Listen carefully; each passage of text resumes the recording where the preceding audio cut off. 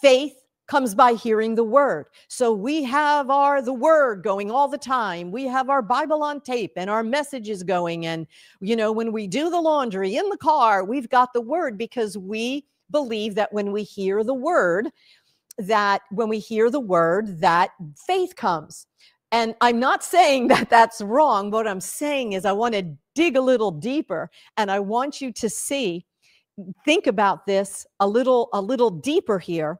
He's saying we say faith comes by just hearing the word, but what he's actually saying here is hearing comes by the word of God.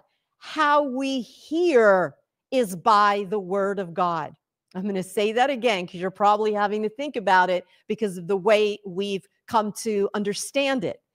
Hearing comes by the word of God. The word of God comes to us. We hear it.